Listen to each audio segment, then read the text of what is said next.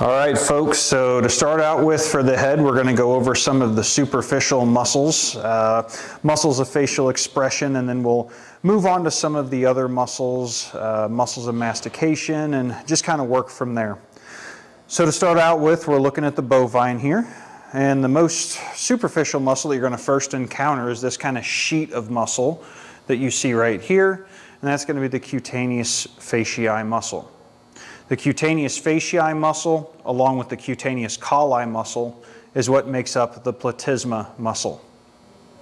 If we reflect that cutaneous fasciae muscle, now we can see some of the underlying structures, including this muscle here that's attaching to the mandible, and that's going to be the sternomandibularis muscle. We also see this muscle right here that's going from the zygomatic arch down to the commissure of the lip. That's going to be the zygomaticus muscle. Deep to this cutaneous fasciae muscle and just ventral to the zygomaticus is this muscle right here. That's the muscle of the cheek, aka the buccinator muscle. If we look on the ventral aspect of that buccinator muscle, we will see this muscle with longitudinally oriented fibers. This is the depressor labii inferioris muscle.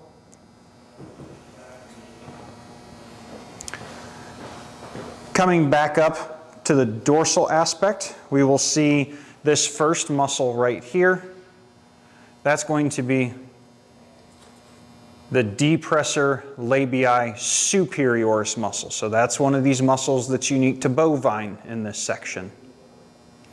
We also have this kind of pie-shaped or triangular shaped muscle right in the middle here. That's the caninus muscle.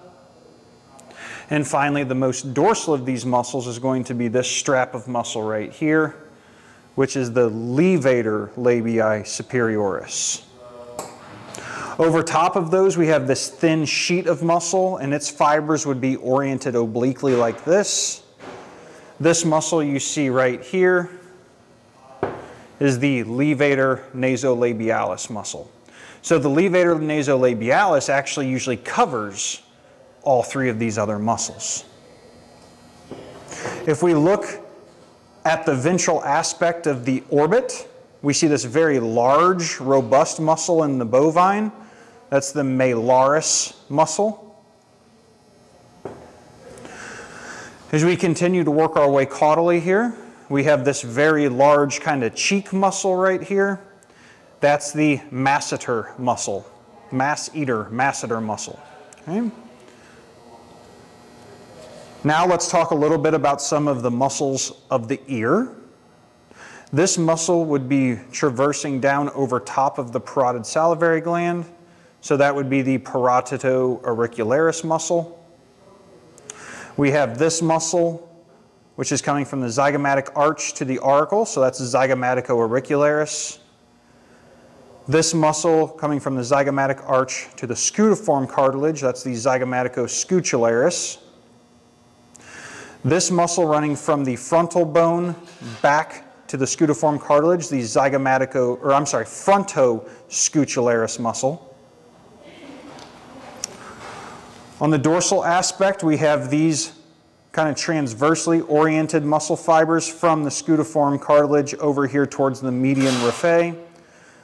That is the interscutularis. Finally, we have some of these caudal auricular muscles, namely this one here that's coming from the nuchal ligament towards the scudiform cartilage, so that would be the cervicoscutularis. We're going to use this other head to see a couple of these as well.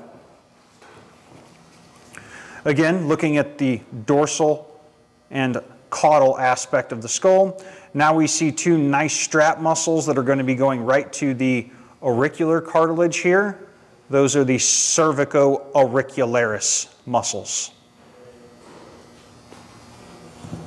Okay, since we now have this deep side of the head here, let's look at a couple other muscles that are deep in here now that the mandible has been removed.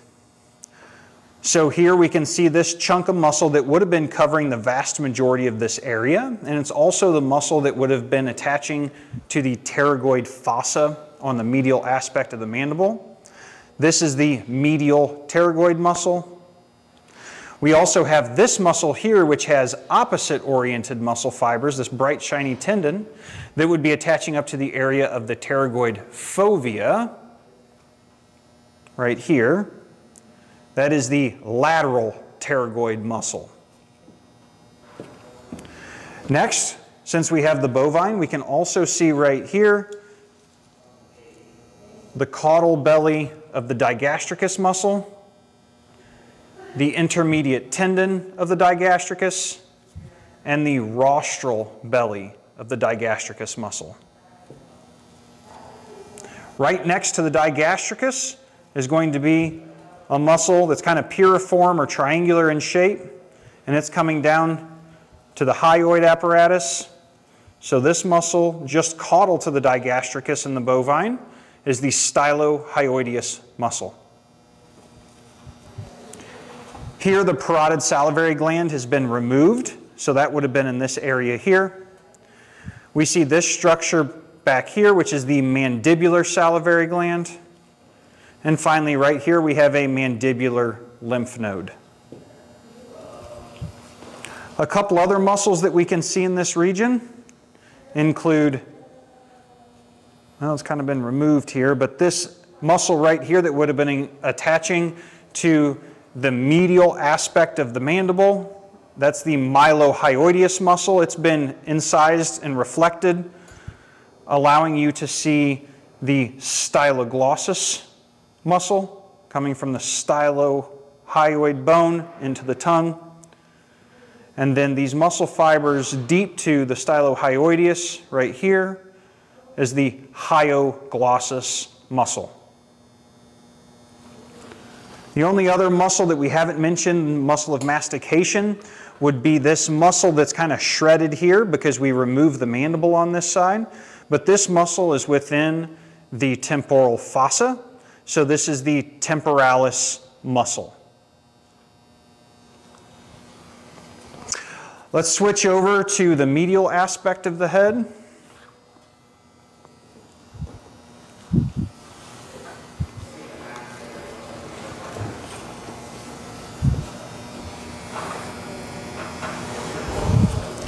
Here we're going to look at some of the palate and pharyngeal muscles.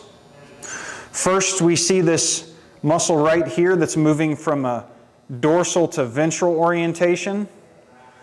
That is the levator veli palatini muscle. This muscle just lateral to it, that is originating from the soft palate and moving into the pharynx, is the palatopharyngeus muscle. Just lateral to the palatopharyngeus muscle is this muscle right here that's originating from the pterygoid bone or the pterygoid hamulus. That is the pterygopharyngeus muscle. Finally, we see this muscle that's oriented very similarly to the levator veli. This is the tensor veli palatini muscle. A few other structures and muscles we can see here include the longus capitis muscle. And just lateral to that is a short little muscle that is going from the muscular tubercle to the atlas, and that's going to be the rectus capitis ventralis muscle. This large structure right here, just caudal to the levator veli palatini, is the medial retropharyngeal lymph node. We also see the tongue, which contains the proper lingual muscles. We also see some more of that hyoglossus muscle with the lingual process of the basihyoid bone and the remainder of the basihyoid bone.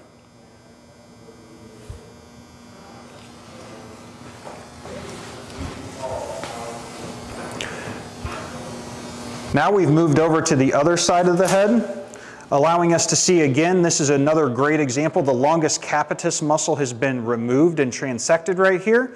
This is a good view of the rectus capitis ventralis muscle.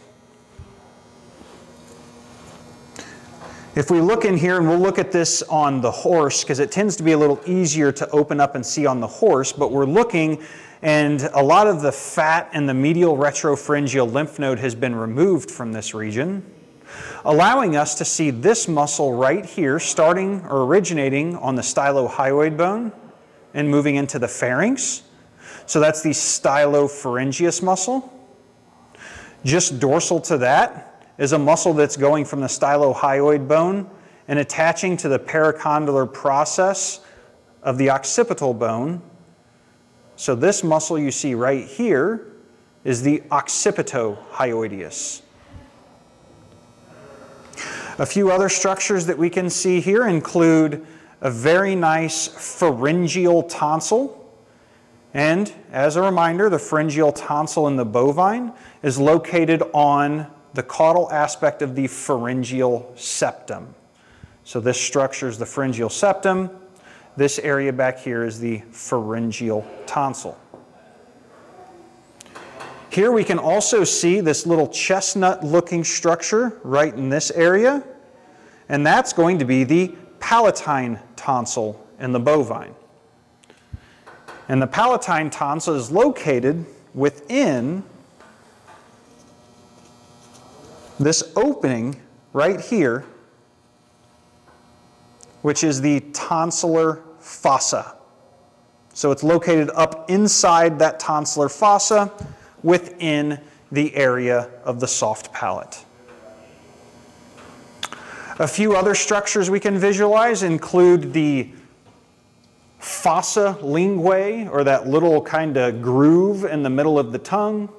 And then we have this bulge at the caudal aspect of the tongue, and that's the torus linguae.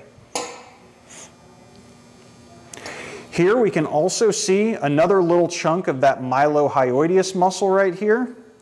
Just deep to the mylohyoideus is going to be the geniohyoideus muscle, this strap of muscle right here.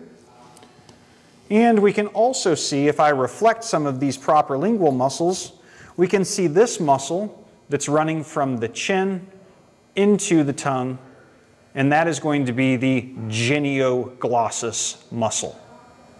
Chin to tongue, genioglossus. Chin to hyoid, geniohyoideus.